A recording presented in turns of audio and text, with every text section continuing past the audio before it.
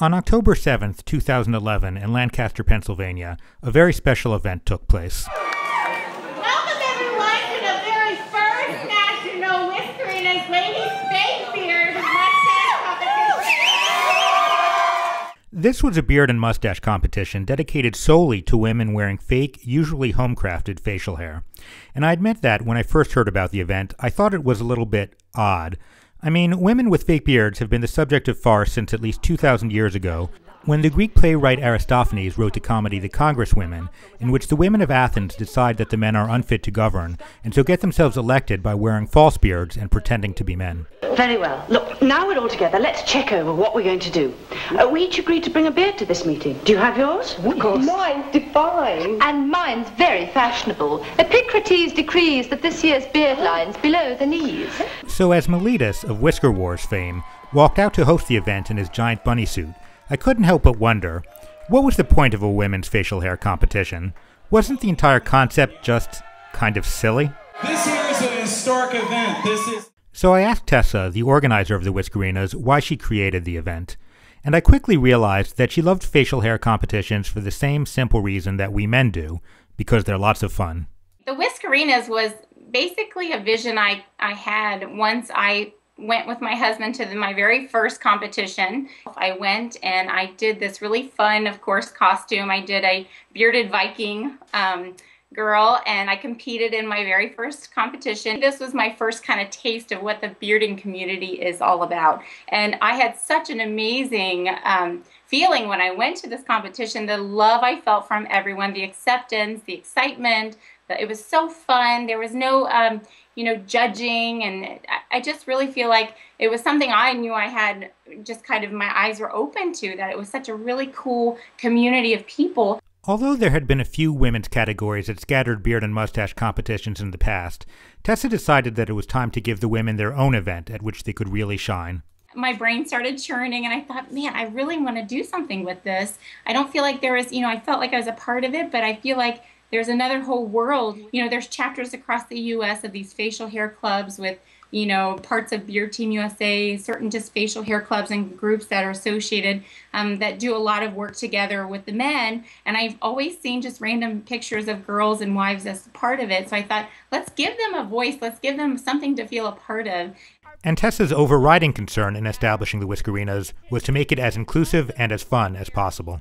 So I started the Whiskerinas just as a kind of to extend the family, and our vision, everything about it, I want it to be positive, I want it to be supportive, I want no drama, I want no negativity. It's just a lot of fun. Like Tessa herself, many of the women competing this evening first learned about the existence of women's fake facial hair competitions through a male friend or partner. I'm here tonight because there's tons of girls who support all these guys that compete in the beard-in world, and just basically, we're here to support and then just have fun tonight as well. My friend Travis decided to compete in the National Beard Competition, and I decided to entertain myself on a Friday night along with all our friends and make some stashes. I've been to a few competitions with my husband, and the girls are always having a lot of fun, and I decided this time I wanted to get in on the fun. And one of the competitors, Savannah, even dressed up as her then fiancé, now husband, Steve. When I asked her why, her answer was straightforward. He's my inspiration for just about everything.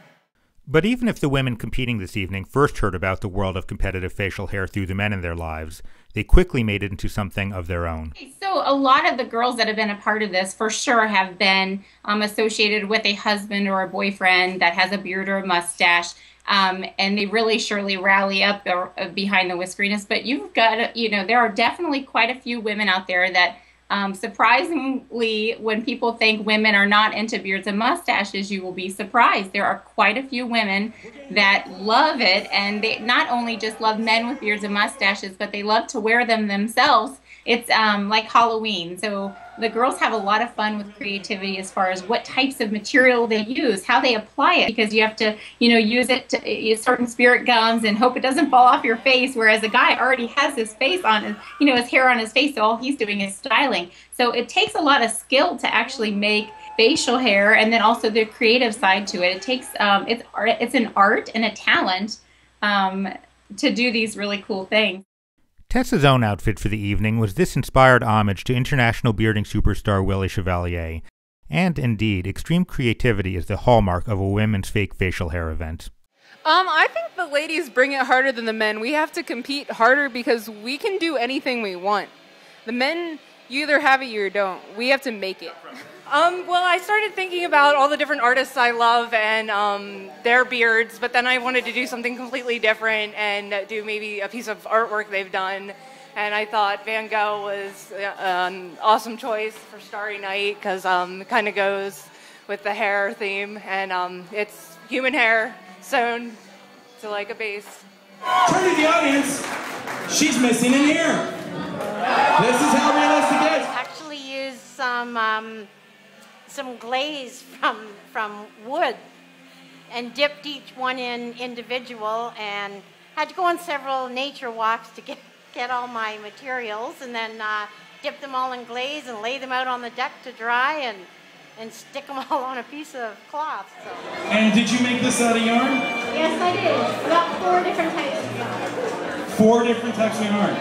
I really didn't understand that there was more than one type of yarn, but you know. Well, this beard is made out of my own dreads that I had on my head for 9 years.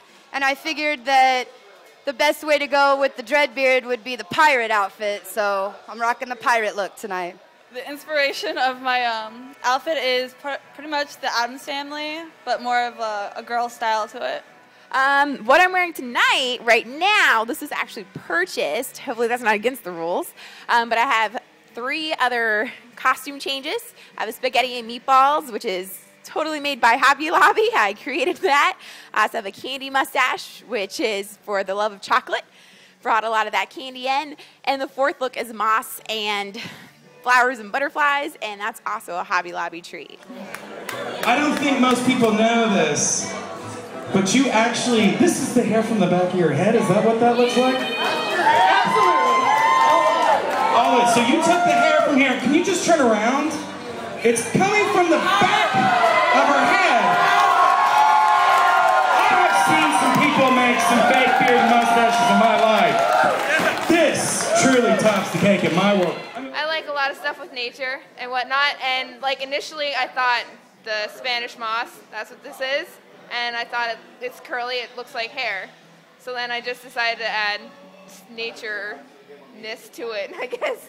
Put some birds, flowers. I'm a girly girl. So what do you call this beard? Genie!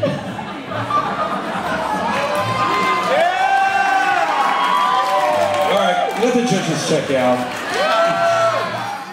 The Whiskerinas event was not only a competition, but also a charity fundraiser to fight breast cancer. One of the categories of competition, the pink category, was specifically inspired by this fight. The coolest thing about what we did, of course, for the Whiskerinas, and pretty much the passion for Whiskerinas, and that is to work with the community and work with charities to earn money, to do something fun wearing a beard and mustache, and to be able to earn money by doing that while we have fun. I love the fact that we were able to do it for the Breast Cancer Research Foundation. We pulled together and we were able to raise over $3,000 in one single night, and I'm really proud of that. My reason is because my grandmother died of cancer, so when I see anything cancer related, I support it. I picked this one for my mother. She's a breast cancer survivor. I'm up here today for my mother-in-law, who survived the other cancer affecting women, cervical cancer, and she's a survivor as well. And at the end of the day, while trophies were handed out in each category, no one seemed very concerned about actual placings. More important was that everyone enjoyed themselves. The capacity crowd had only positive things to say. The Whiskerinas, I think, are a very awesome part of the beard community. This is one of the greatest things that's ever happened to bearding. The women they just steal the show every time. Well, there's been so much time and effort put into each of the looks that the women have prepared for us tonight. Everything from full mustache and beard to maybe just a mustache, all made of different materials and crafts. It's really cool. They're very imaginative, very fantastic beards and mustaches. They're pretty amazing. And I think it's awesome that they have their first annual competition here. At least one judge who has officiated at men's competitions in the past also seemed impressed. I think I enjoyed judging the women's one more, just because of the extra creativity involved in this one. But most importantly, the competitors themselves had a great time. I would love to compete again. This was a riot. It's just the best group of people who put this on, and everybody I got to hang out with, and everything is just fantastic. I mean, I've done it once. I'm doing it tonight. I will do it every time I have the opportunity. Well, we're at the Whiskerinas' first event, and it was really a great time. I had a lot of fun. A lot of great creative beards and mustaches. I'll be here next year for sure. The Whiskerinas Nationals marked something of a turning point. Although there certainly had been women's categories at men's facial hair competitions before, now it seems that every men's competition includes women's categories. There's even been a second event dedicated solely to women in Austin, Texas. And most men seem genuinely welcoming of female competitors at their events. Oh, I love the women's categories. In Charleston, that's always been, the last 2 years in Charleston, it's been our second biggest category. Of course, a little bit of enlightened self-interest may also be involved. Making them feel part of it definitely helps us keep doing this, because without the support of our females that we love so dear to our hearts, if they're not having fun, we're not going to be able to do this and have fun. Even so, there are some in the facial hair community who are a bit uncomfortable with the idea of women's competitions, at least when they are held as part of men's events. In a discussion on the Whiskerinas Facebook page, one gentleman was brave enough to admit that, while he appreciates the support and care that the ladies put into making their facial hair competitions are for those who have grown hair. Others welcomed the idea of women at men's events, commenting, for example, that, "I believe a lot of times we take ourselves too seriously, when the men in the facial hair world forget that our talent is to grow a mustache or beard." And this gets us back to the question I asked at the start of the video. Are women's fake facial hair competitions silly? As far as I'm concerned, the answer is, of course they are. But that doesn't actually matter, because so are men's competitions. In either case, we are talking about a contest dedicated to facial hair, which I think we can all agree is not the most serious of subjects. Now, the fact that even a men's facial hair competition may be a bit silly does not mean that it is not worthwhile, or that it does not have its serious side too. A man's beard or mustache is with him always, and is a significant aspect of how he defines himself in his day-to-day life. He can justifiably feel proud when he grows and maintains some spectacular facial hair, especially in the face of frequent public disapproval. These factors all lend an added resonance to a man's competition that a women's competition simply can't have. But a women's facial hair competition has its own rewards. A competitor can feel justifiably proud when she assembles, through her skill and ingenuity, a spectacular creation. But more fundamentally, I think that most women participate in these events for the same reason as men do, to be part of a great community. And this is why I am always happy to see women's categories at men's competitions. The facial hair community is all about welcoming everyone. The competitive aspect is certainly worthwhile, but I think that all of us, men and women, participate in these events more because they're fun, and to be with our friends, and to be part of something that accepts us all and that can often be magical. This cuts across gender lines. Indeed, Tessa explained that, in the final analysis, this was her main goal for the Whiskerinas. One thing about the Whiskerinas that I really hope everyone can see is that we are showing people what bearding is all about. To me, that the community, as I mentioned, is nothing but positive, loving, super fun people. And if you're a comic book nerd, or if you're a metal headbanger, or if you are, sit at a desk job making tons of money, or if you're, deliver pizzas, I want everyone to be welcomed. I want them to feel accepted, and it's meant to be a lot of fun. And in the end, I think it is clear that everyone did have a lot of fun. But it seems only appropriate to let Tessa close the story of the Whiskerinas' first national ladies fake beard and mustache competition in her own words. We just finished up and wrapped up our very first annual National Ladies Fake Beard and Mustache Competition. I am so overwhelmed with the amount of participation that we had, the love, the support that filled the room. We sold out the venue. We've got girls coming out with the most creative, artistic beards. We had moments of awesomeness when they recognized people that have been affected with breast cancer. I am so privileged and so honored that all the work we put into this has come to such a great moment, and I can't wait to do this again. Well, if your beard was mine to kiss, I just don't think I could resist. Lately, that's all I've been dreaming of. Well, all great men who have been revered have facial hair from ear to ear, and even though it's hard to hear, I think I only love you for your beard.